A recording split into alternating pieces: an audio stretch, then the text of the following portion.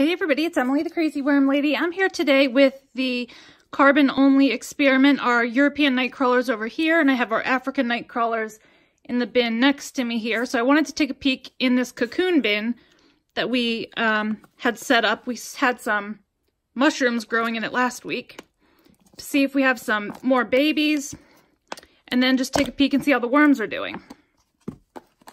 So, looks like most of the mushrooms are gone. They broke back down. So let's see.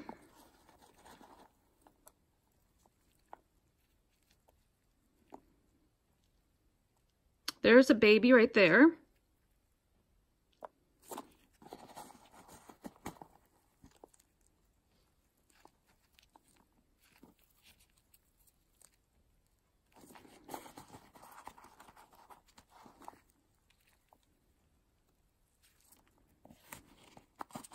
We had 11 cocoons in here, so I'm hoping for more than just one baby. There's a cocoon, it's getting closer to hatching, so there's another one. So it seems like some of them have not hatched yet, but there's at least one that has hatched, because we have that one youngster in here. Here's that banana peel that I had in here.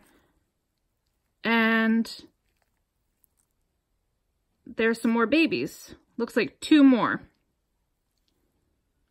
So I'll probably add a little bit more food to this today. And a little bit of moisture. It's not dry, but it could probably use a little bit more. So let's take a peek here in the carbon-only European night crawler bin. And take this lid off. Or this cover, rather. It's a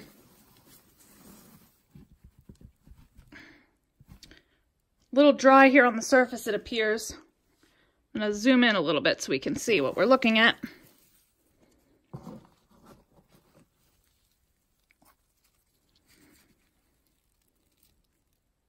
It's definitely a little bit dry in here. I'll have to add some more water. The only thing when you don't put lids on your bins is they do dry out much quicker. But it's enough moisture, just need to keep it up so that it doesn't get too dry for them.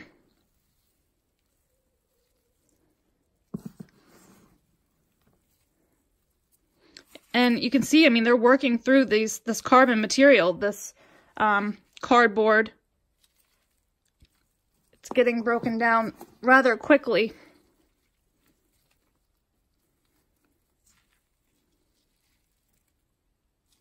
You can just see like the flaky castings. They look really nice.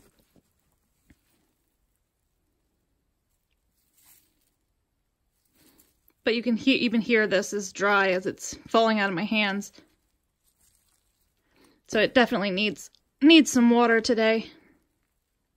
But there's some juvenile worms in there. I'm trying to get my camera to focus. Kind of worms of all sizes. They look really healthy, so that's definitely encouraging. I was hoping to spot some cocoons, but spotting babies is pretty good too. That's at least an indication that you have cocoons.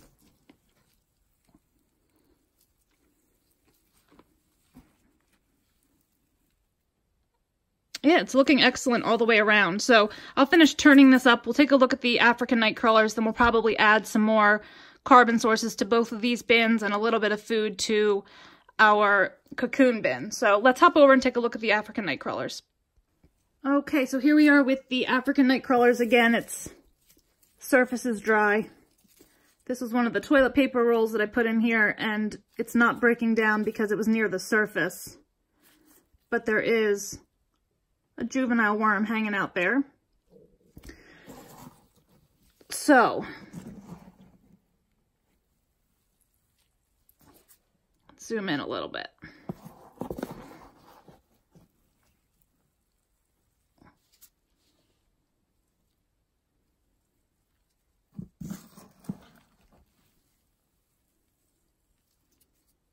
They're working through this carbon really fast as well. thought that was a cocoon.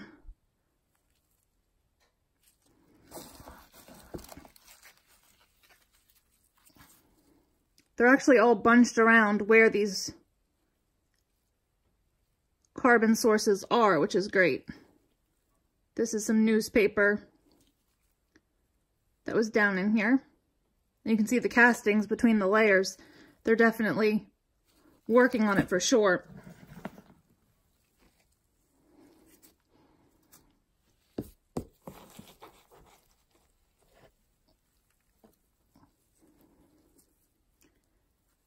But these castings are almost like ready to be used. They're in great shape.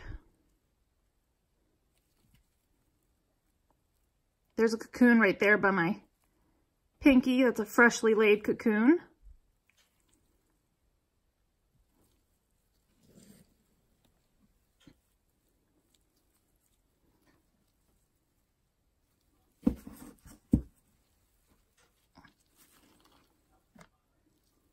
I'm going to have to be better about burying these carbon sources up so they can work through them a little bit faster.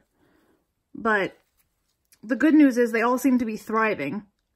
None of the worms seem to be struggling at all. And other than the moisture being a little bit low, it seems quite good. They seem to be doing real well.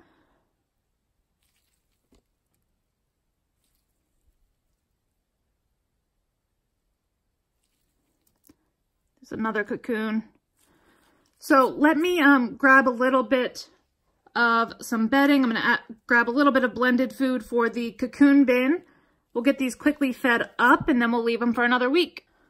Alright guys, so I pushed all of the castings up to the left-hand side here, and I took all the pieces of unprocessed bedding, and there's still like a piece of what was this, a corn cob in here. This is our African nightcrawler bin. So I pushed all of these unprocessed pieces over here, and this left side is pretty much completely composted material.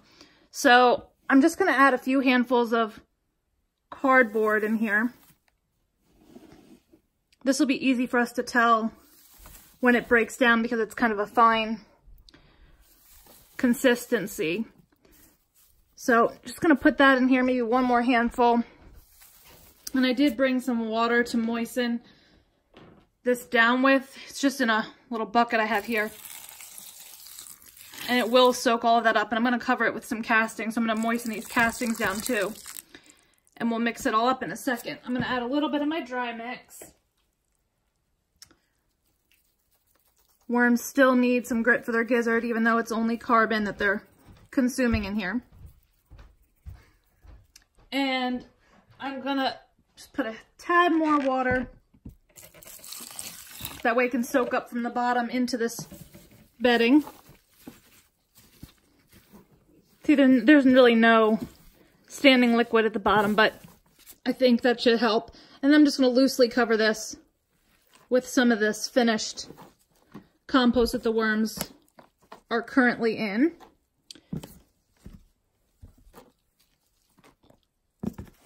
So I'm just going to kind of level this out a little bit. And then I'll put the cover back on and we will give them another week. So let's go over and do the same to the European nightcrawler bin. Okay, so before I get started feeding the European nightcrawlers, I'm going to feed the cocoon bin. So I dropped a few pieces of egg crate in some water to get them moistened down. I didn't let them soak for long, so they're definitely not wet, but they're lightly moistened. So I'm going to add these over here. A little bit of dry mix, doesn't need to be a lot. There's only, what, 1 or 2 babies so far in here, so they should be fine even without a whole lot of food. Then I have some blended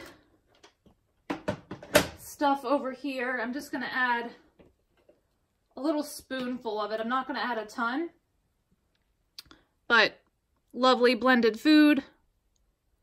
Put that right down in there. And I'm just going to cover it up with the existing bedding that we have in there. And I'll probably just sprinkle a little bit of extra moisture in here, although I do think that's probably enough, but a little bit more certainly won't hurt. But now let's get the European bin fed. I noticed that there's really not any like large pieces of unprocessed bedding in here. So I decided, in comparison to the African night crawlers, this one I'm just going to put an entire egg crate in here, and we'll see how they do with it. I definitely think we are proving, to a degree so far at least, that the worms can thrive with strictly carbon sources, which is pretty cool. It helps people realize that it doesn't have to be, you know, if you're short on food, the worms can still do fine with, you know, bedding, with newspaper, paper towels, egg crates. I know this seems like a ton of liquid, but I put an entire bucket full in the other one as well, and it seems fine. So I think the worms will be fine. Egg crates especially are very absorbent. So that's all I'm going to add on this side. There is standing liquid, and it will very quickly be soaked up by all of this. And I'm just going to do the same. Bury it back up with some of these existing castings and worms so that it stays moist, because if it's not moist, it's just not going to break down.